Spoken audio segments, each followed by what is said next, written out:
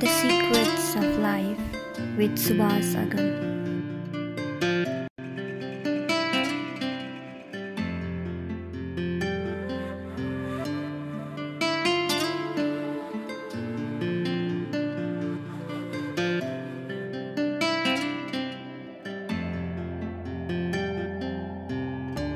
अब अलिकति चाहिँ हामीले अघिल्लो अङ्कमा भगवान शिव र चाहिँ कैलाशको बारेमा जुन तरिकाले हजुरले व्याख्यान दिनुभएको थियो त्यो व्याख्यान धेरैले मन पराउनु भयो र भगवान शिवको बारेमा अझै बुँदागत रूपमा धेरै सुनौँ अझै बुझौँ भन्ने खालको चासो भएको कारणले म हजुरलाई यो पुस्तकलाई नै हातमा राखेर फेरि चाहिँ एकचोटि संवादमा चाहिँ जोडिन चाहन्छु।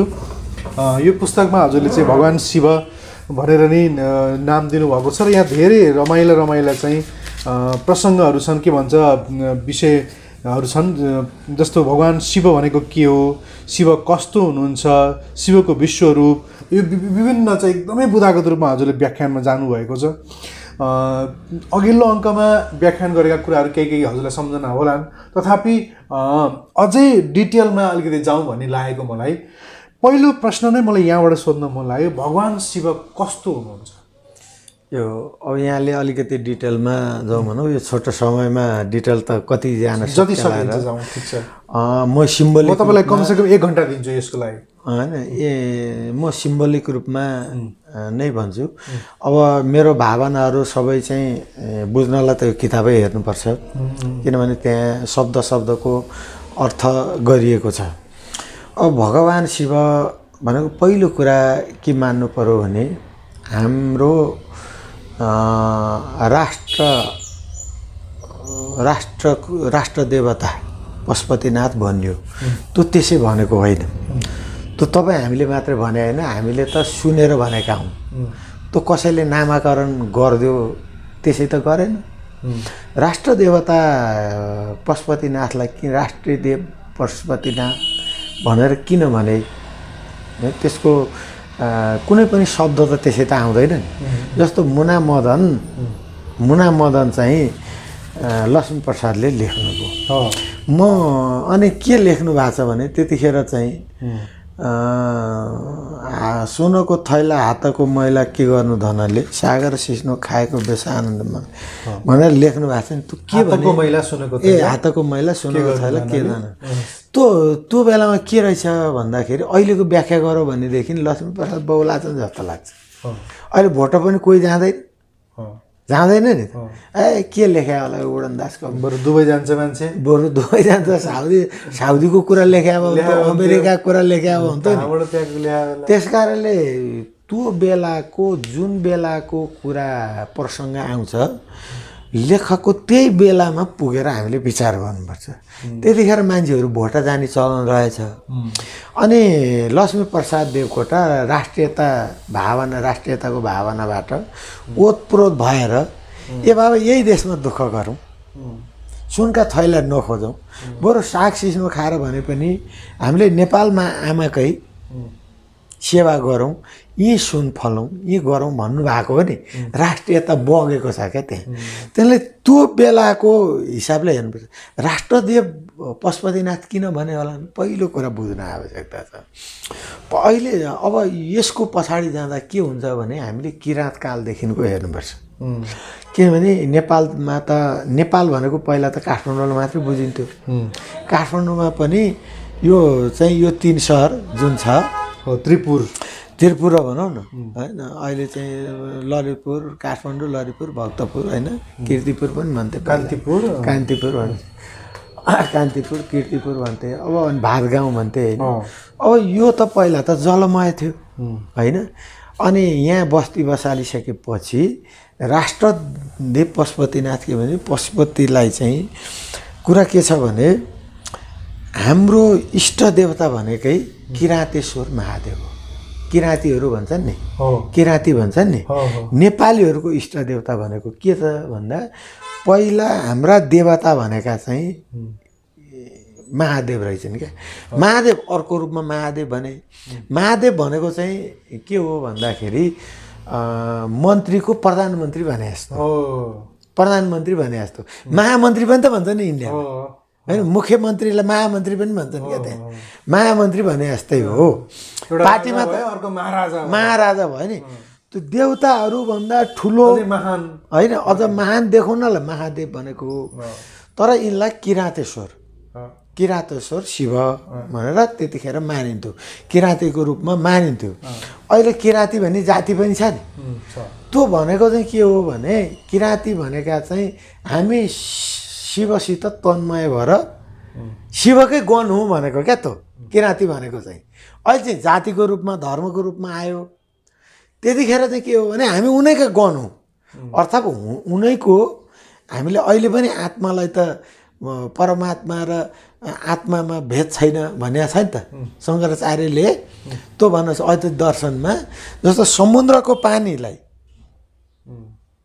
तिमीले परम्परामा मान अनि कुवाको पानी चाहिँ तिमी हो भनौँ भेद छैन है भन्छ क्या त्यो समुद्रमा गएर ठोकेपछि तिमी पनि त्यही हुन्छौ भन्छ क्या अद्वैत दर्शनले त्यो भन्छ त्यही कारणले अद्वैत भने हो त भिन्न छैन भनेको हो क्या अद्वैत भनेको त्यसैले भगवान् शिवको चाहिँ हाम्रो यो चाहिँ यो भूमि भनेको शैव भूमि हो अनि अहिले जस्तो वैष्णव भन्छ नि अहिले यी विभिन्न धर्महरू आए नि तपाईँले पुराणमै लेखेको छ नि अब महादेव कहाँ बस्छन् कैलाशमा बस्छन् तिब्बत त हाम्रै थियो नि पहिला त होइन पछिसम्म पनि तिब्बतको चाहिँ कर नेपालमा बुझाउँथ्यो पछिसम्म पनि भनेपछि तिब्बत हाम्रै सोसाइटी भूमि थियो भारतवर्ष हाम्रै हो भारतवर्ष भनेको अहिले नेपाल इन्डिया नेपाल त अङ्ग्रेजले लिनुभन्दा अगाडिसम्म 650 टुक्रा थियो इन्डिया त सानो सानो प्रान्तहरू नेपालले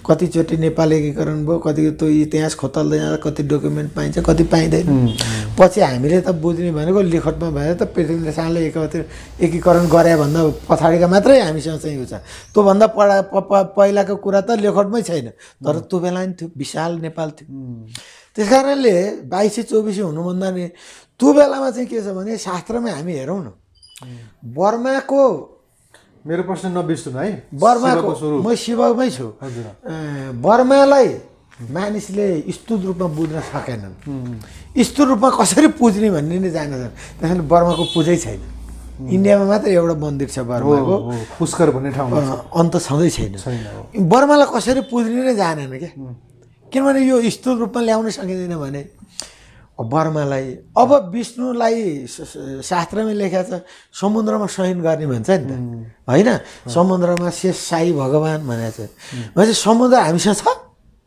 हामीसँग छैन नि ती कहाँ रहेछन् जहाँ समुद्र छ त्यहाँ तिनकै इष्ट देवता भयो क्या ती अब महादेवका चाहिँ हिमालय पर्वतमा बस्ने होइन हिमालमा बस्ने गुफा कन्दरमा बस्ने भनेपछि हिमाल हामीसँग छ सबभन्दा संसारको उच्च हिमाल हामीसँग छ हाम्रो इष्ट देवता को रहेछ शिव रहेछ पछि यी वैष्णवहरू भनेर जुन आयो यो चाहिँ आयाती धर्म हो हाम्रो यहाँ वैष्णव भन्ने नै थिएन यो चाहिँ बाहिरबाट आयो क्या विष्णुको इन्फ्लुएन्स बाहिरबाट इन्डिया नेपालमा एउटा इम्पोर्टेन्ट कुरा म यहाँलाई भनौँ नेपालमा जति पनि सम्प्रदायहरू आएका छन् नि त्यो सबै बाहिरबाट आएको नेपालमा सम्प्रदाय जन्मेकै छैन तपाईँले अहिले हेर्नुहोस् यो वैष्णव श्री वैष्णव बङ्गालतिरबाट आए ल श्री वैष्णव दक्षिण भारतबाट आए यहाँको रामानन्दीहरू मध्य भारतबाट आए यहाँको उत्पत्ति होइन त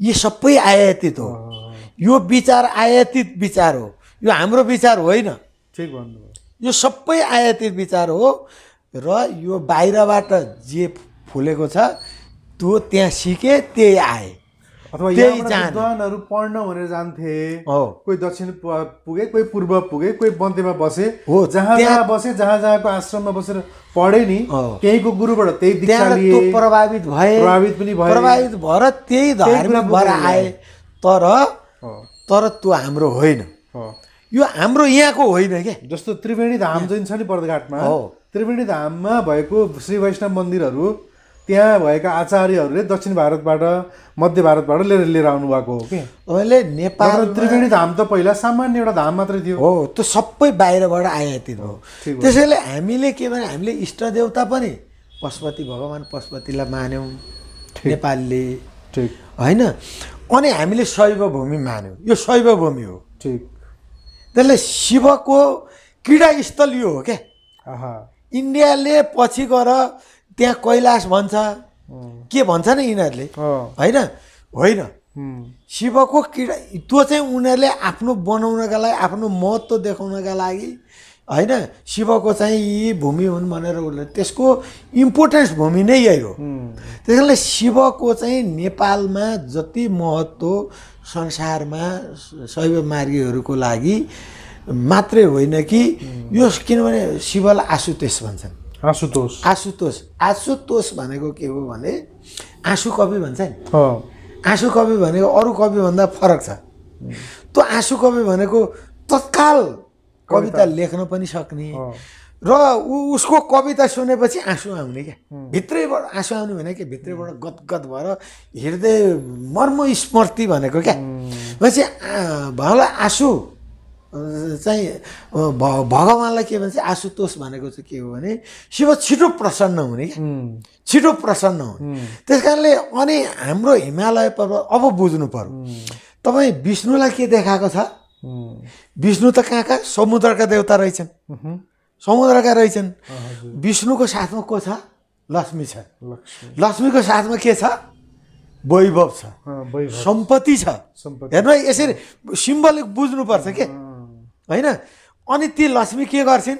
समुद्रमा शयन गरेका विष्णुको गोडा मल्छिन्, होइन? भनेको के हो त भने विष्णु तत्त्व भनेको परमब्रह्मको तत्त्व हो। त्यो धनले पनि परमब्रह्मसँग चाहिँ शरण पर्नुपर्छ भनेको हो। त्योभन्दा माथि छ है भने हो नि, त्यो सिम्बलिक हो। अनि विष्णुसँग के भयो त भन्दा विष्णुसँग सम्पत्तिको गुठी नै विष्णुसँग भइसकेपछि त सुख सयल सबै उपभोगका सामग्रीहरू कोसँग हुने भए? विष्णुसँग हुने भयो। अब महादेव त कैलाशमा बस्ने, हिमालमा बस्ने, होइन? अब महादेवसँग त के हुने भए? बुढो गुरु सिम्बलिक देखाएको नि, बुढो गुरु धर्मको प्रतीक हुने भयो। पार्वतीसँग पनि के भयो? बाघ भयो। त महादेवसँग त केही पनि छैन, नाङ्गै भुतुङ्गै छन्। तर महादेवलाई के मानेछ? जहिले पनि महादेवको मूर्तिहरू हेर्नुहोस्, महादेवको चाहिँ ध्यान मुद्रामा हुन्छ महादेव। ऊ तपो नि तपस्यामा देखिन्छ। भनेपछि महादेव बस्ने ठाउँ के रहेछ? सुख सयल गर्ने ठाउँ होइन रहेछ, भोग गर्ने ठाउँ होइन रहेछ। यसरी बुझ्नु पर्यो। तराई भनेको जहाँ समुद्र भएको ठाउँ सुख सयल गर्ने ठाउँ रहेछ, भौतिक सुख पाउने ठाउँ रहेछ। यसरी बुझ्नु पर्यो के, त्यो सिम्बलिक रूपमा बुझ्दाखेरि नै, होइन? त्यो सुख सयल गर्ने ठाउँ रहेछ, पृथ्वीमा भएका लौकिक सुख पाउने ठाउँ रहेछ। तर हिमालय पर्वत भनेको के रहेछ? शैव भूमि चाहिँ भनेको त्यो भौतिक सुखलाई त्यागेर आफ्नो जीवन सुधार्नका लागि परम सुख शिव तत्त्व प्राप्त गर्न, ब्रह्म तत्त्व प्राप्त गर्नका लागि ध्यान गर्ने ऊर्जा स्थल रहेछ। यो तपभूमि रहेछ। नेपाललाई तपभूमि त्यसै त भनेको होइन रहेछ नि। भनेपछि अब तपाईँलाई सुख सयल गर्नु मन पर्यो, लौकिक सुख गर्नु पर्यो, तपाईँ विष्णु कहाँ जानुहोस्। ठिक। अब आराधना पनि त्यही हो है, आराधना पनि त्यही हो है। हजुर। किनभने अब यो किन विभेद गर्यो, यसरी किन विभेद गर्यो भन्ने कुरा पनि आउला नि।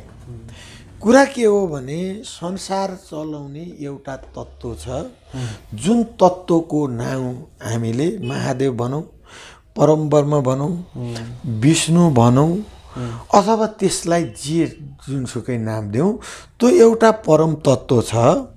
मानिसले त्यसलाई महादेव भने, मानिसले त्यसलाई शिव भने, मानिसले परमब्रह्म भने, अथवा त्यसलाई चाहिँ विष्णु रूप भने, अथवा ब्रह्मा रूप भने, त्यो तत्त्व एउटै हो। त्यो नाममा मात्रै मानिसले बुझ्नका लागि गरे। त्यो एउटा तत्त्वलाई चाहिँ के गरे त भन्दा ऋषि मुनिहरूले अब एउटै तत्त्व छ। अब साधारण मान्छेले त जसले तत्त्वदर्शी छ, तत्त्वदर्शी भने त्यो तत्त्वलाई बुझ्यो के, बुझेको जान्यो के, दर्शन गर्यो, बुझ्यो। त्यो बुझ्ने मान्छेले त के गर्यो त भन्दाखेरि त्यो तत्त्वदर्शीका लागि यी कुरा चाहिएन। तर साधारण मान्छेका लागि चाहिँ बुझ्दाखेरि बुझाउनको लागि अनि के गरे त भन्दाखेरि अनि त्यही एउटै तत्त्वलाई तीनटा तत्त्वमा बुझ्यो।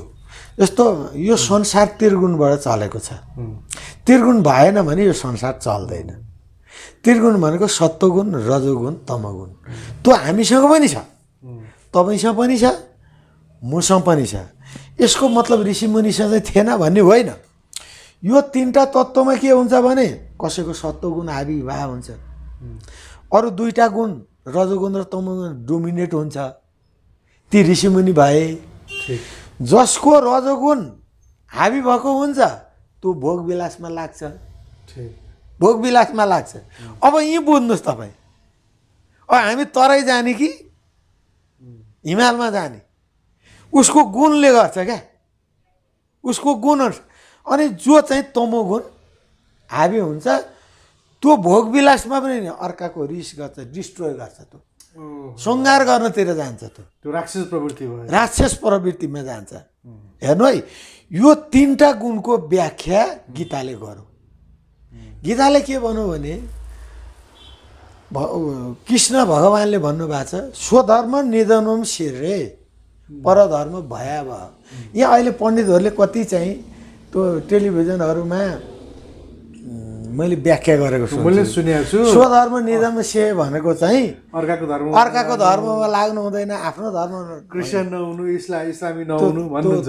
त्यो अहिलेको परिवेशमा उहाँहरूले व्याख्या गर्नुभयो होला, तर त्यो गीताको व्याख्या चाहिँ भएन। गीतामा चाहिँ के भने जुन बेलामा गीता त द्वापर युगमा बनाएको होइन, त्रेता रामका हुन्, त्यसपछि द्वापर युग हो। अहिले मान्छेले 5000 कति वर्ष भन्छन् त होइन, त्यो पनि मिलेको छैन, तर धेरै वर्ष अगाडिको हो नि। अब तपाईँ भन्नुहोस् संसारमा क्रिस्चियन आएको अहिले कति भयो? BC 2100 होइन, 100 वर्ष भयो। इस्लाम आएको 1400 वर्ष। त्यो बेलामा त आर्य धर्म, वैदिक सनातन धर्म बाहेक पृथ्वीमा अर्को धर्मै थिएन। अनि कसलाई चाहिँ परधर्म भन्ने त? किनभने अघि मैले मुना मदनको कुरा गरेँ नि, अहिलेको सेन्सले भनेर हुन्न के, त्यो बेलामा कृष्णले भनेको बेला के प्रसङ्गमा भने। अब फेरि त्यो प्रसङ्ग पनि चाहिन्छ। त्यो प्रसङ्ग किन भन्दा शोधनम निधन सेरे भनेको अब कस्तो भने परधर्म भएपछि भनेको के भने त्यतिखेर अर्जुन लड्न गएका थिए महाभारतको युद्ध। यो भन्न अलिकति आवश्यक छ, यो यही कुरामा आउनु आवश्यक छ। किनभने लडाइँ गर्न गएको थिएँ, म त लड्दिनँ भन्छन्। अब भयो त, महारथीले नि लड्दिनँ भनेपछि महाभारत हुने भयो। योद्धाले आफ्नो स्वधर्मलाई चाहिँ गरेन। योद्धा भएर गइसकेपछि योद्धाको धर्म के? लड्ने हो नि। मर्छु र मार्छु भन्ने डरायो भने त युद्धै भएन नि, होइन?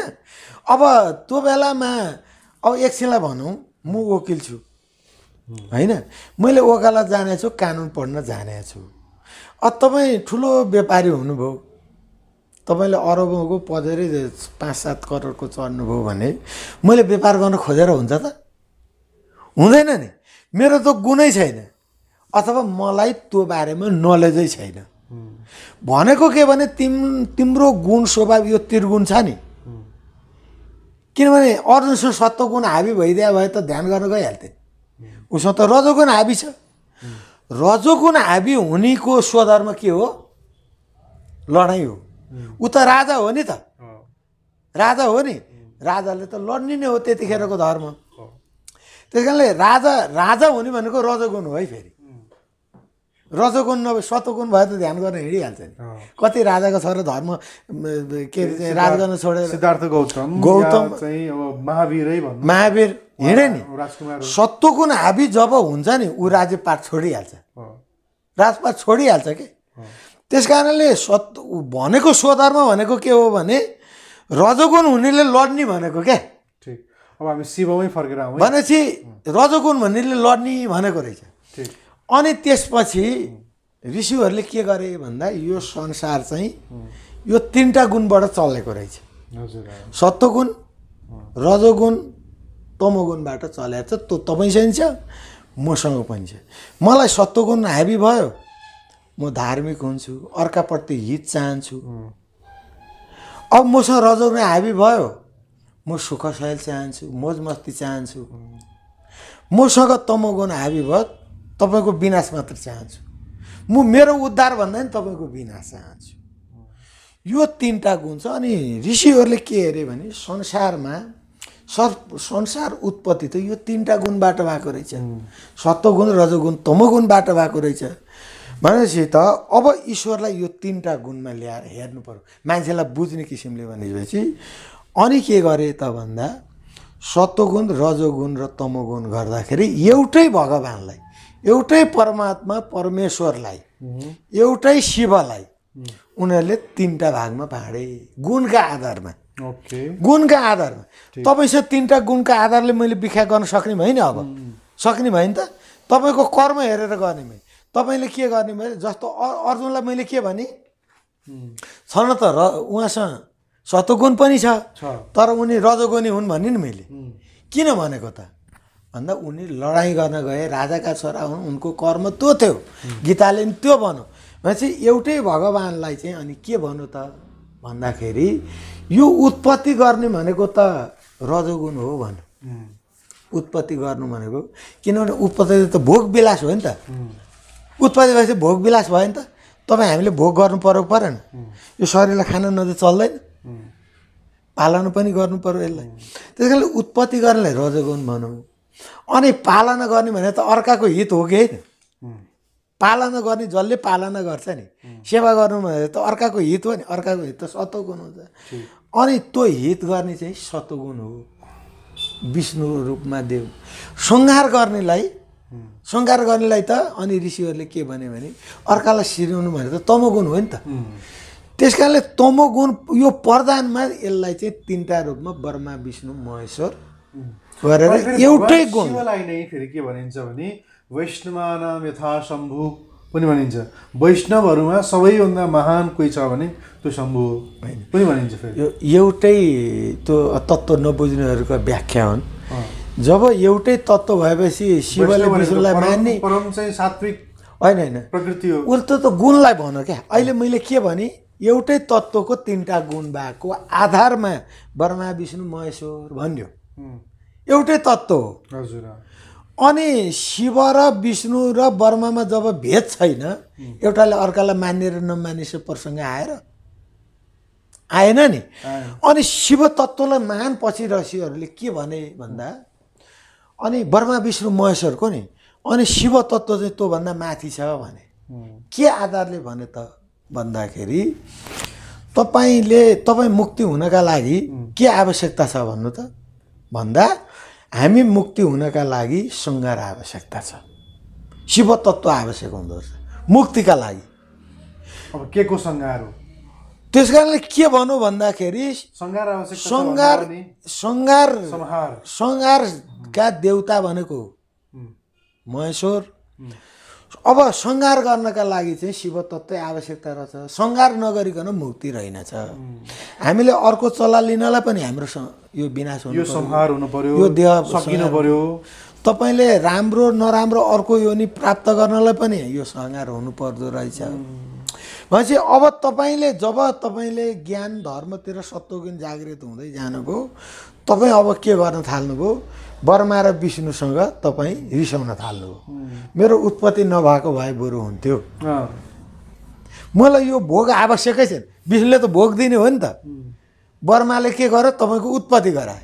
अब तपाईँ उत्पत्ति चाहनुहुन्न, म फेरि जन्मै चाहनुहुन्न क्या तपाईँ। अब ब्रह्माको क्रिया तपाईँलाई मन पर्न छोडो अब। किनभने अर्को यो नि तपाईँलाई भोलि गाई भएर, भैँसी भएर, अथवा बाख्रा, स्याल भएर, किरे पतङ्ग भएर, यानि मानिसै भएर पनि नजन्मे हो, मेरो मुक्ति हो भन्नुहुन्छ। तपाईँले ब्रह्माको क्रिया मन पराउनु भएन। अब लौकिक सुख पनि कुन बेलामा गर्नुहुन्छ? तपाईँ रजोगुण भएको बेला मात्रै तपाईँलाई लौकिक सुख मनपर्छ। अब तपाईँले सत्वगुणी हाबी भइसकेपछि तपाईँलाई लौकिक सुख पनि त्यागेर तपाईँ पहाडका कन्दारामा जानुहुन्छ क्या तपाईँ। तपाईँलाई अब त्यो पनि मन पर्न छोड्छ। र तपाईँलाई अब के मनपर्छ भन्दा यो देहको सङ्घार गरेर अब पुनर्जन्म नहोस् भन्नु। अब सङ्घार के को त भने ऋषिमुनिको व्याख्या, मेरो व्याख्या गरेर त भएन नि।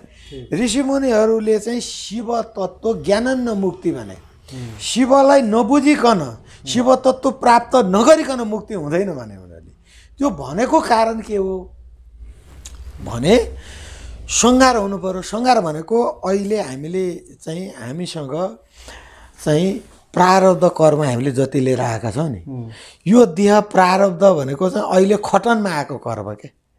सञ्चित कर्म भनेको चाहिँ त्यो ब्याङ्क खाता हो, त्यसलाई ब्याङ्क खातालाई के भन्छ, मुद्दती खाता। मुद्दती त्यो फिक्स डिपोजिट त्यहाँ फिक्स भएर बसेको छ, त्यो अहिले चलेको छैन। प्रारब्ध कर्म भनेको अहिले चाहिँ चल खाता भयो, अहिले चलाएको भयो। अनि क्रियामान कर्म भनेको चाहिँ अहिले मैले जे गरिरहेको छु, अहिले तपाईँ र मेरो वार्तामा भएको छ, मैले पुण्य कमाएँ कि पाप कमाएँ, अहिले चालु भएकोलाई क्रियामान कर्म छ।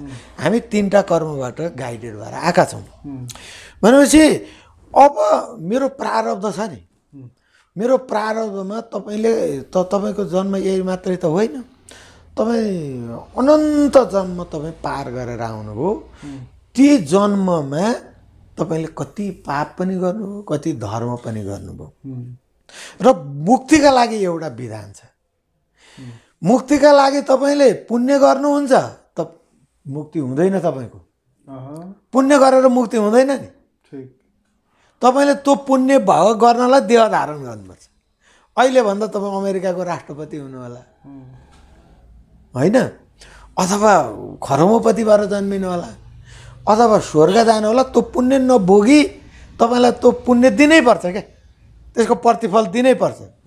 तपाईँले पाप गर्नुभयो, तपाईँलाई अब यी चाहिँ घाइते भएर जन्मिनु हो कि लङ्गडा भएर जन्मिनु पर्ने हो कि पशुयोनि हो कि अथवा त्योभन्दा पनि बढी यो देहलाई सहन नसक्ने नै कर्म गर्नुभयो भने तपाईँलाई नर्क कुण्डमा लगेर हाल्ने हो कि ओ तातो कराईमा जलाइराखेको छ भन्ने आउँछ नि। मलाई सानोमा लाग्थ्यो कि यो गर्नुपर्ने के यस्तो काइते कुरा लेख्या होला, तातो पानीमा एकचोटि डुबाएपछि मरिहाल्छ, फेरि कतिचोटि डुबाउनु होइन। तर त्यो चाहिँ त्यो सूक्ष्म शरीर मर्दैन। यो पञ्चभौतिक देह चाहिँ मर्छ होइन, मर्छ। यो पाउने भनेको त्यो सूक्ष्म शरीरले हो, सूक्ष्म शरीर चाहिँ मर्दैन। त बिपीले पनि धर्मशास्त्र हेरेछ जस्तो लाग्यो, हेर्नु भएको छ। उसको आत्मा वृत्तान्तमा के लेखेका छन् भने पुलिसले मलाई यति कुटो यो देहले सहन सक्ने गरी कुट्यो भन्थे क्या, नसके त मरिहालिन्थ्यो नि। त्यो ज्ञान नभएको मान्छेको त्यस्तो बिबीको ज्ञान त सुम्निमा भन्ने उपन्यासमा देखिन्छ, त्यस्तो वर्ड आउँदैन क्या। त्यो यो देहले धान्नेसम्म कुट्यो भनेको छ क्या, नधानेपछि त मरिन्थ्यो नि। त्यो शब्द त्यस्ता आउँदैन क्या त्यहाँ। अनि के हुन्छ, तपाईँले धान्न नसक्ने भएपछि त्यो सूक्ष्म शरीर नर्कमा जान्छ भनेपछि अब के रहेछ, पाप कमाए पनि भोग गर्नु पर्दो रहेछ, पुण्य कमाए पनि भोग गर्नुपर्छ। मुक्तिका लागि चाहिँ पाप पनि नष्ट हुनुपर्छ, पुण्य पनि नष्ट हुनुपर्छ। यसको इष्ट देवता को रहेछ, शिव रहेछ। ऊ सङ्घारकर्ता हो नि, अरूको आराधना गरेर सङ्घार नहुने भयो क्या। हुन त एउटै हो, तर त्यसको स्वरूपलाई हेर्नु पर्यो। अब तपाईँले मुक्ति चाहनुहुन्छ, शिवकै आराधना गर्नुपर्छ। तपाईँलाई धन वैभव चाहिन्छ, विष्णुकै आराधना गर्नुपर्छ। तपाईँ अब सुख भोग गर्नलाई अर्कोचोटि चाहिँ म धनी मान्छे भएर जन्मिन्छु भन्नुहुन्छ, ब्रह्माकै आराधना गर्नुपर्छ। त्यस कारणले हामीले सानो ठुलोको भेद होइन। मेरो चाहिँ कुन अनुष्ठान गर्दैछु म, कहिलेकाहीँ चाहिँ यो मुक्तिको सवालमा के मुक्ति केबाट भन्ने कुरा हुन्छ कि केबाट मुक्ति चाहेको हामीले भन्ने कुरा हुन्छ नि गुरु। मुक्ति चाहँदाखेरि शिवलाई आराध्य गर्ने भन्ने कुरा जुन गरिरहँदा हामीले खास मुक्त चाहिँ केबाट मुक्त हुनुपर्ने हो? मुक्त भनेको मानिसले धेरै, तपाईँले भन्नुभएको कुरा धेरैले भन्छन् दुःखबाट मुक्ति भन्छन्। दुःख कहाँ छ त भन्दा कुरा त हो, उसले बुझ्ने तरिकामा अलिकति फरक छ। मुक्ति भनेको के हो भने ऋषिमुनिले चाहेको मुक्ति चाहिँ हो। अहिले मुक्ति भनेको चाहिँ कसैलाई छोराछोरी नहुनेलाई छोराछोरी पाएपछि मुक्त होला, रोग भएको रोगको व्याधिले ठुलो चाहिँ पीडादायी रोग लागेकालाई रोग निको भएपछि मुक्ति मान्ला, कसैले मलाई मर्ने इच्छा छ मर्न पायो भने मुक्ति मान्ला, त्यो मुक्ति हुँदैन। त्यो फेरि फर्केर आउँछ क्या। त्यो फेरि फर्केर आउँछ किनभने तपाईँको यहाँ प्रारब्ध कर्म त के अरे चाहिँ सञ्चित कर्म त बाँकी छ नि त्यो कर्मले एट्याक गरिहाल्छ क्या कर्मले एट्याक गरिहाल्छ त्यसैले तपाईँले पुण्यको अहिले पुण्य फलीभूतबाट आएको छ सुख सहेल हुन्छ फेरि त्यो पापको पारा आएपछि तपाईँलाई दुःख कष्ट दिन मुक्ति भयो त्यो त क्षणिक कुरा रहेछ अनि मर्नु पनि मुक्ति होइन रहेछ नि कसैले सुसाइड गर्छन् के गर्छन् दिगदारी भएर चाहिँ म मरौँ भन्छ नि मुक्ति भयो भएन हामीले लौकिक दृष्टिले हेर्दा मात्रै त्यस्तो हो कि जस्तो लाग्छ शरीरको जस्तो एकदमै पीडामा भएका व्यक्तिहरू रोगीहरू त्यसले मर्न पाएपछि यो पीडा कम हुन्थ्यो भनेर असाध्यै गलत हो किनभने त्यो पीडा केले आयो उसको पाप कर्मले आयो त्यो पाप कर्म अहिले भोगेर भने अर्को जन्म नभोगी सुखै छैन अर्को यो नि प्राप्त हुनै छ भनेपछि कुरा के रहेछ भन्दाखेरि यो देह जस्तो हामीले राम 10 अवतारलाई पनि हामीले मानेकै हो मत्स्य कुर्म वराह वामन होइन अनि कृष्ण रामलाई भगवानकै रूपमा चाहिँ अवतार मान्दाखेरि पनि अनि कृष्ण पनि त लडाइँ हारेर हिँडे नि त होइन रणछोड नामै छ नि अनि राम पनि रुँदै वनमानमा श्रीमती हरका वियोग भएर हिँडे नि त भगवान भयो त यसो हेर्दा होइन जस्तो लाग्छ नि तर कुरा के हो भने साक्षात भगवान नै पनि मानव रूपमा आइसकेपछि यो देहको धर्म पालना गर्नै पर्दो रहेछ नि त त्यसो भएको हुनाले मुक्ति के हो त भन्दा चाहिँ देह धारण गर्दा मुक्ति हुँदो रहेछ किन भगवानै आए पनि त रुनु पर्दो रहेछ नि भगवानै आए पनि भाग्नु पर्दो रहेछ नि त हालाकि भगवानले त लीला गरेको भनिन्छ हामीले भन्नु होइन देह धर्म पालन गरेको गर्नुभएको देह धर्म लीला गर्नुभएको पालन गरेको लीला लीला चाहिँ यस्तो भने यो गर्न आवश्यक थिएन मानव हितका लागि गरे भन्ने अर्थले त्यो आएको हो तर मैले मेरो अर्थ चाहिँ के हो भन्दा मानव देह अथवा कुनै पनि देह धारण गरिसकेपछि त्यो देहको धर्म पालन गर्नु पर्दो रहेछ नि त मैले त्यो सेन्सले भने अब त्यो धर्मको पालन गर्नुपर्छ त्यसले खानु पनि पर्दो रहेछ किन रामले बिहान बेलुका खाँदैन थिए किन खानु पर्दो रहेछ नि त म त भगवान हो भनेर हुँदो रहेनछ नि त भनेपछि कुरा के रहेछ त भन्दा जबसम्म हामीले योनि प्राप्त गर्छौँ जबसम्म अर्को योनि प्राप्त गर्छ मुक्तिको लागि शिव त्यहाँ दुःखै हामीले बिहोर्नु पर्दो रहेछ भनेपछि सदाका लागि हामीले मुक्ति पाउनका लागि के गर्नु पर्दछ त भन्दा पापको पनि नष्ट हुनु पर्दो रहेछ धर्मको पनि के अरे पुण्यको पनि नष्ट हुनुपर्छ धर्मको होइन है धर्म भनेको त सत्यलाई सत्यको रूपमा सत्य नष्ट भए त सिद्धिहाल्यो नि पुण्य चाहिँ नष्ट हुनुपर्छ मान्छे पुण्य चिज कमाउने भन्छ नि त्यो त सानातिना मान्छेले नबुझेका कुरा हो तपाईँ मान्छेको देह के भने पापको र पुण्यको दुईटैको संयोगमा मान्छे भयो मान्छे हुनु भनेको के रहेछ पुण्य पनि लिएर आएछ पाप पनि लिएर आएछ क्या दुइटै छ तपाईँले पाप मात्रै नष्ट गरेर सुख पाइँदैन त्यो भोग्न अर्को योनि प्राप्त गर्नु पर्दो रहेछ त्यस कारणले पाप पनि नष्ट पुण्य पनि नष्ट भएपछि अब के भयो अब सुखा तावामाथि राखेको बिउ जस्तोको त्यसले अर्को जन्म निकाल्नु भएन भनेपछि यो नष्टको देवता चाहिँ शिव रहेछन् क्या ठिक त्यस कारणले मुक्तिका देवता जब पहाड कन्दरामा ध्यान गरेको के हो भने त्यो सिम्बोलिक हो अरूलाई पनि तिमीले मुक्ति चाहन्छौ भने यसै गरी ध्यान गर भनेको हो त्यसैले हाम्रा इष्ट देवता हाम्रा नेपालका इष्ट देवता हाम्रा आराध्य देवता पशुपतिनाथलाई त्यसै भनेको होइन ठिक यो कुरा बुझेर भनेका ल अब अर्को कुरा प्रश्नमा जान्छु पशुपतिनाथ मन्दिरको दक्षिणपट्टि भएको जुन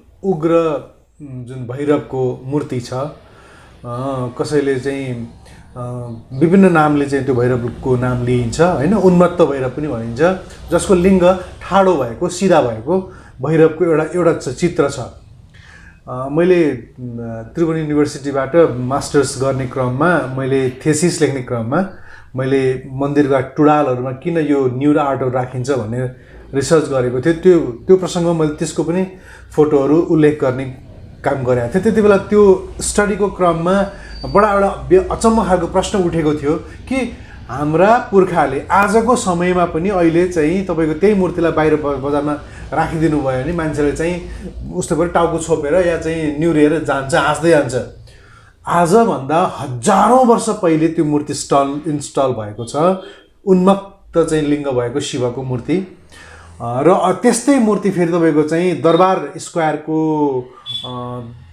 दक्षिण उत्तर कोणमा पनि एउटा मूर्ति छ त्यस्तै खालको चाहिँ मूर्ति देखिन्छ र दरबार स्क्वायरमा जुन हनुमान ढोका दरबार स्क्वायरमा भएको मूल ठुलो तपाईँको भैरवको मूर्ति त त्यो बेबु छँदैछ यो भैरवका जुन यस्ता स्वरूपहरू छन् नि उन्मत्त स्वरूपहरू र चाहिँ त्यो दरबार स्क्वायरमा जुन हनुमान ढोका दरबार स्क्वायरमा भएको जुन ठुलो भैरवको मूर्ति त्यो स्वरूप अनि त्यही भित्र भैरवको अर्को पनि एउटा भैरवको स्वरूप छ यी भैरवका स्वरूपहरू हाम्रा नेपालमा हाम्रै दरबार स्क्वायरहरूमा मन्दिरमा जुन राखिएका छन् यसको बारेमा बताइदिनुहोस् त यस्तो छ के छ भने हाम्रा अहिले म कति कुराहरू चाहिँ पुराण भन्ने साथीहरू पण्डितहरूलाई जस्तो क्वेसन सोधे पनि जवाफ दिन्छन् नि त्यस्तो गर्नु हुँदैन आफूलाई जुन कुरामा दखल छ आफूले जुन कुरा जानेछ त्यसको मात्रै जवाफ दिनुपर्छ मलाई यो इन्द्र जात्राको बारेमा बोलिदिनु पर्यो भनेर बोलाएको थियो बोलाउँदाखेरि विश्व हिन्दू महासङ्घले बोलाएको थियो त्यो बेलामा अनि मैले के भने यसको आधिकारिक मान्छे म होइन यहाँका प्रपर नेवारहरू नै ठिक हो होइन उहाँका विज्ञहरूलाई ल्याउनुहोस् भने के मैले अहिले त्यसको बारेमा बोल्दाखेरि त्यो बारेमा मैले रिसर्च गरेको छैन रिसर्च गर्नुपर्छ अनुमानले भनेर हुँदैन कुनै पनि कुराको पछाडिको रहस्य लुकेको हुन्छ अन्दाजीले भन्नु हुँदैन गलत व्याख्या गर्नु हुँदैन त्यो गर्यो भने त अपव्याख्या हुन्छ त चाहिँ किनभने यो त ठुलो मान्छेले भनौँ जान्ने मान्छेले भनौँ बौद्धिक मान्छेले भनौँ ले मान्छेले सर्लक्क पत्याइदिन्छ त्यसको पापको भागीदार हुन्छ भन्ने मान्छे अहिले पण्डितहरूले बिचारा पण्डितमा त्यहाँ लेखेको कुरा हामी एउटा पाउँछौँ व्याख्या अर्कै गरिरहेछ उसले सोचेको होला मैले धर्म कमाएँ भने सोचे होला तर हामी देख्छौँ उसले पाप गयो त्यसको अपव्याख्या गर्नु पाप होइन गर्नु हुँदैन त्यसलाई आफूले नजानेका कुराहरूमा लाज मान्नु पनि हुँदैन त्यसैले अर्ती भनेको घरतीसँग लिनु भन्छ नि घरती भने के हो घरती भनेको के हो भन्दाखेरि त्यो किन त्यसो भनेको भन्दा हाम्रो पहिला कस्तो थियो भन्दा जात सिस्टम कास्ट सिस्टम हुँदा पनि सबभन्दा तल दमै सार्की पोडे च्यामे यस्तो भन्दै जान्थ्यो नि अथवा छुत अछुत भन्ने थियो नि अछुत भनेको पानी नै नचल्ने अथवा त्यो घरभित्रै आउन नहुने भन्दा पनि तल चाहिँ घरती थियो घरती चाहिँ लडाइँबाट जितेर ल्याएको क्या दास हो नि त सबभन्दा तल्लो जात चाहिँ घरती के घरती चाहिँ जसलाई घरती मगर भनिन्छ अहिले घरती मगर र घरती फरक हो घरती मगर अर्कै हो फेरि अनि लडाइँबाट ल्यायो उताको कुनै जात हुन सक्थ्यो बाहुन पनि हुन सक्थ्यो क्षेत्री जे पनि हुन सक्थ्यो लडाइँबाट झितेर ल्याएपछि ऊ स्लेबमा आयो त्यसको चाहिँ त्यो पानी नचल्ने भन्दा पनि तल हुन्थ्यो र त्यो घरतीको चाहिँ गोत्र पनि हुँदैन थियो लडाइँबाट यताबाट जितेर ल्यायो नि त्यसको क्रियाकर्म पनि गोत्रै नभएपछि कसरी गर्ने चाहिँ सबभन्दा तल्लो हेको पनि अर्तित्वसम्म लिनु भन्ने अर्थ त्यो सेन्समा आएको है त अब अहिले त सबैको इक्वल राइट छ ठिक छ हजुरले यो भनेपछि मैले भन्न बारेमा व्याख्या गर्नु भएको रहेछ एकछिन अनि भैरवको बारेमा भएर मैले सोधेको है होइन एकछिन अब त्यहाँ चाहिँ कस्तो भने मैले चाहिँ शिवलिङ्गको र भैरवको चाहिँ रूपको बारेमा गरे हो तपाईँले सोध्नुभयो त्यहाँ चाहिँ उशृङ्खल कुराहरूको बारेमा सोध्नुभयो मैले चाहिँ महादेवको भैरव मूर्तिको बारेमा स्वरूपको बारेमा व्याख्या गरेँ अब यहाँ चाहिँ मैले अलिकति बुझेको कुरा चाहिँ के हो भने जस्तो टुटालहरूमा यौन क्रिया गरेको चाहिँ मलाई पनि अनौठो लाग्यो क्या मलाई अनौठो लाग्थ्यो त्यस कारणले मैले तपाईँलाई भनिहालेँ मैले जुन कुरामा मलाई ठिक छ त्यो कुराको बारेमा त मैले आफैले पनि स्टडी गरेको थिएँ त्यसको अलरेडी प्रसङ्गमा गरौँला अहिले चाहिँ भैरवमा जाउँ भैरवको चाहिँ के हो भने जस्तो त्यो स्वस्थानीमा पनि लेखेको छ नि कामदेवले उहाँले चाहिँ महादेवले यौन क्रिया गरिराखेको के चाहिँ भनेको छ अनि मानिसहरूले चाहिँ शिवलिङ्गको बारेमा पनि कति अफेव्याख्या पनि गरेको छ अब यो भैरवको चाहिँ मूर्ति स्थापना गर्दाखेरि हामीले त्यसको बुझ्नका लागि चाहिँ भैरव मैले गर्ने व्याख्या चाहिँ शास्त्रीय व्याख्या हो यहाँ लेखेको चाहिँ शास्त्रीय व्याख्या हो अब यहाँले सोधेको कुरा चाहिँ पशुपतिमा राखेको होइन त्यो छोडिदिनुहोस् त्यसलाई छोड होइन अर्को पनि दरबार स्क्वायरमा भएको त्यहाँ भएका कुरा चाहिँ कुन कालखण्डमा बन्यो त्यो कालखण्डको कुरालाई रिसर्च गरेर त्यो बेलाको प्रचलन के थियो त्यो बेलाको सेन्स के थियो त्यसलाई बुझेर मात्रै त्यसको अर्थ गर्नुपर्छ।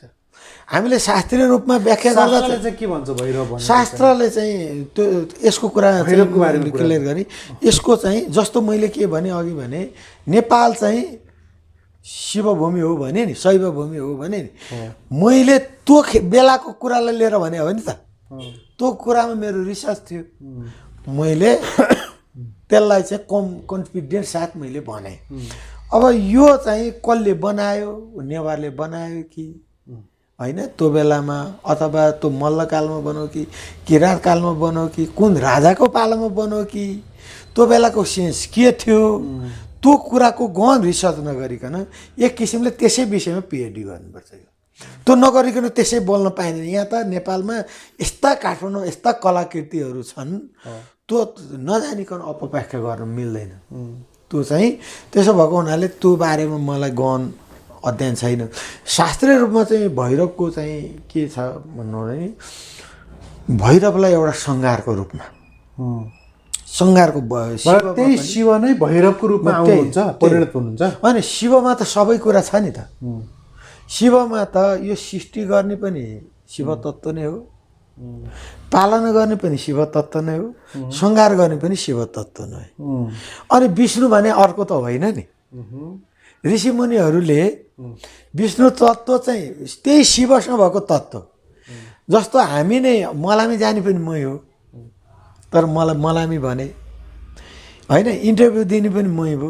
तपाईँलाई पत्रकार भने तपाईँ पत्रकार त होइन, होइन, कसैको फुपू चेलो मामा चेलो होला, कसैको के होला, मलाई कहीँ जाँदा वकिल भन्लान्, कहीँ जाँदा गृहस्थी भन्लान्, कहीँ जाँदा साधु आयो भन्लान्, होइन।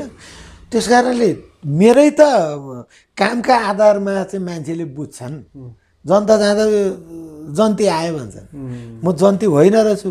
मलामी जाँदा मलाई मलामी भन्छन्। भनेपछि शिव तत्त्व चाहिँ यस्तो तत्त्व हो कि ऋषिमुनिहरूले शास्त्रमा त्यो तत्त्वको चाहिँ व्याख्या गरे। यसको मतलब चाहिँ के हो त भन्दा भैरव चाहिँ शिवभन्दा छुट्टै रूप हो भन्ने होइन, तर शिव त के भने अनन्त पनि हुन सक्छन्, एक पनि हुन सक्छन् नि। हामी जस्तो चाहिँ हामी भनेका त सीमित आयु भएका, सीमित ज्ञान भएका, सीमित शक्ति भएका, हामीसँग ठुलो शक्ति छैन। जस्तै साधकहरूले मैले यो यहाँ सन्तको जीवनी धर्मको सार भन्ने किताब छ, मैले यो एउटा प्रसङ्गमा भने यो लेख्दाखेरि मैले मुक्त आत्माहरूको बारेमा 6 जना भेट्टाएँ। मैले 6 जना यी चाहिँ मुक्त आत्मा। त्यो हेर्दाखेरि मैले 500 भन्दा बढी साधु सन्तहरूको चाहिँ मैले रिसर्च गरेँ के जीवनीलाई पढ्नु, जीवनीलाई हेर्दा 500 भन्दा बढीकोलाई हेर्दाखेरिमा त्यहाँ के पाइयो भन्दा कुनै साधु यस्ता पाइयो यहाँ बसेको छ, भक्तसँग कुरा गरिराखेको छ, तर अर्को ठाउँमा अर्को रूपमासम्म पुग्न सक्ने क्या। मानिसले साधनाबाट चाहिँ दुईटा रूपमा, अर्को रूपमा अर्को ठाउँमा गएर त्यो भक्तको चाहिँ जस्तो खोलामा डुबिराखेको मान्छेलाई उतारेको होइन, अनि कसैलाई बचाएको, कसैलाई दर्शन दिइरहेको। मैले त उहाँ देखाएको बाबालाई भनेको यिनै सिडी बाबाले एउटा सिडी साई बाबाले एउटा भक्तले भोजमा बोलायो, अर्कै रूपमा त्यहाँ गए। अनि पछि सिडी साई बाबा कहाँ आएर बाबा तपाईँ त मेरो भोजमा आउनु भएन, म आएको थिएँ, तिमीले चिनेनौ त के गर्नु, फलानु रूपमा आएको थिएँ नि म। हो त्यस्तो त आएको थियो। ल त्यसरी 2टा रूप 3टा रूप गराउन सक्ने साधनाले मानिसले पनि त्यतिसम्म क्षमता गर्दो रहेछ भने सन्तहरूकोबाट बोझिन्छ। भनेपछि हामी अल्पज्ञानीहरूसँग साधना नहुनेसँग त्यो क्षमता पनि हुँदो रहेनछ, तर ईश्वरसँग त्यो हुन्छ।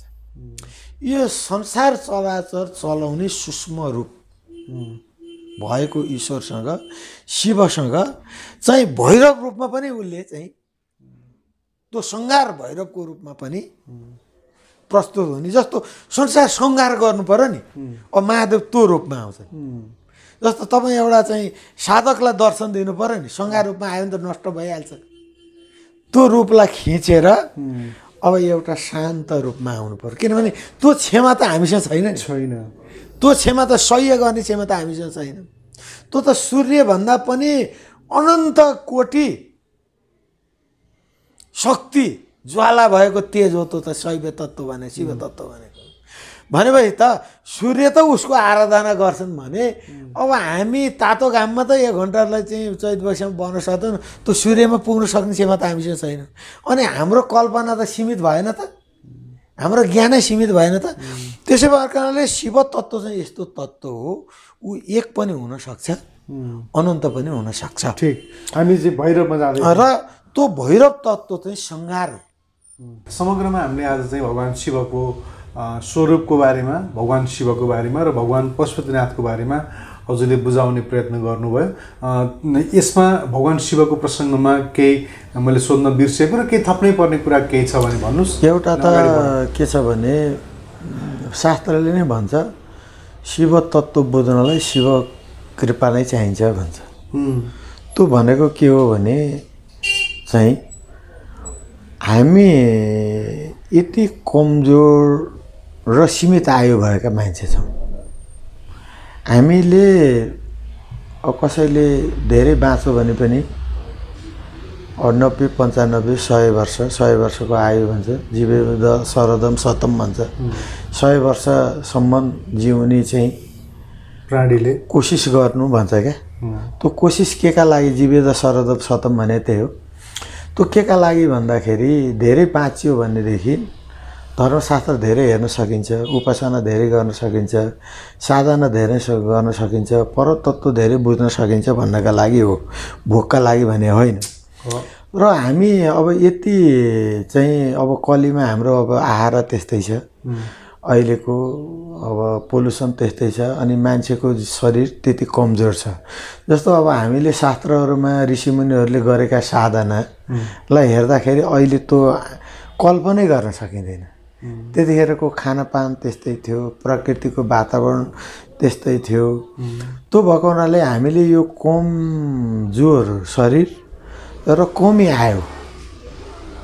आएको को बेलामा हामीले हाम्रो प्रयत्नबाट शिव तत्त्व बुझ्न सक्दा रहन्छौँ त्यस कारणले शिव तत्त्व नबुझिकन मुक्ति नहुने र शिव तत्त्व बुझ्नलाई शिव कृपै चाहिने शिव कृपालाई त्यस कारणले भगवानलाई खुसी पार्नका लागि भगवानलाई सधैँभरि साक्षी भाव राखेर मेरो सामने भगवानले मलाई देखिराखेका छन् जुनसुकै बेलामा पनि मैले गल्ती गर्नु हुँदैन यो गर्दा चाहिँ भगवान रिसाउँछन् भन्ने हिसाबले शिवलाई सधैँ आफ्नो अगाडि राखेर किनभने शिव भने त हिजो पनि थिए भोलि पनि छन् आज पनि छन् यो भनेको के हो भने मेरा विभिन्न योनि पार गर्दाखेरिमा मैले नपाएका नाता कुटुम्ब अहिले पाएको होला सधैँ एउटै नाता कुटुम्ब अहिले मैले यही बाउ सधैँ यही छोरो सधैँ यही श्रीमती सधैँ त पाएको होइन यो त मनुष्य नि भर्खर मैले पाएँ तर शिव तत्त्व त मैले सबै योनिमा पाएँ त्यस कारणले आफ्नो सर्वस्व माता पिता जे भने पनि शिवलाई सर्वस्व ठानेर शिवलाई साक्षी भावमा राखे साक्षी भनेको के हो भने हुन त आफैले आत्मालाई साक्षी भावमा राखेर काम गर्नु भनेको छ मैले भन्न खोजेको चाहिँ के भने शिव मेरो लागि प्रशस्त दष्टा छन् है कुनै पनि काम गर्दाखेरि शिव रिसाउने काम मैले गर्नु भएन भन्ने राखेर सधैँ जे काम गर्दा पनि मैले शिवकै खटनले गरेको छु शिवले खटा काम नराम्रो गर्नुभयो त भएन नि गरेपछि शिव कृपा प्राप्त गर्न सकिन्छ र त्यही शिव कृपाबाट नै शिव तत्त्व प्राप्त गर्न सकिन्छ र हाम्रो धर्म चाहिँ अरू पशु पन्छीको धर्मभन्दा मनुष्य धर्म फरक छ भने जस्तै हामी नेपालीको धर्म भनेको चाहिँ शिव तत्त्व नै बुझ्ने हो यी अरू धर्म आयाती धर्म हुन् अरू सम्प्रदाय आयाती सम्प्रदाय हुन् पहिला नेपालमा यी अन्य धर्महरू महाभारतको लडाइँमा अरू धर्म छ यो हाम्रो भारतवर्षमा त्यतिखेर आर्य पुत्र भनिन्थ्यो आर्य भनिन्थ्यो यो धर्म बाहेक अर्को धर्मै थिएन त्यसलाई यही धर्म हो हामीले फलो गरेको जुन वैदिक सनातन धर्म छ त्यही धर्म नै हामीले फलो गरे अब पुराणमा पनि हेर्नुहोस् त पुराण 18 पुराण छन् अब वेदले रुद्री भनेको के वेदबाटै ल्या त हो नि शिवको उपासना गरेछ उपनिषदमा त्यही कुरा छ दर्शनमा पनि सबभन्दा गहन दर्शनलाई अद्वैत दर्शन मान्छ अद्वैत दर्शनले शैवलाई मान्छ अब पुराणमा पनि 18 महापुराणहरू छन् 18 महापुराणमा 4 लाख श्लोकमा 81,000 त एउटै स्कन्द पुराण छ त्यो शैव पुराण हो स्कन्द पुराण भनेको त्यसकारणले धेरै शास्त्रहरूले बहुत्तर रूपमा शिवको गुणगान ऋषिहरूले किन गाए त एउटै व्यासले लेख्नुभएको किताबमा बढी किन गरे भन्दा चाहिँ मुक्ति सबैले अन्तिममा चाहने चाहिँ मुक्ति रहेछ मुक्तिदाता भनेको चाहिँ तिनै परमेश्वर परमात्मा शिव रहेछन् भन्ने कुरा चाहिँ ठिक छ बहुत सुन्दर बहुत मिठो चाहिँ व्याख्या गर्नुभयो गुरुवर अब हामी अर्को प्रसङ्गमा जाउँ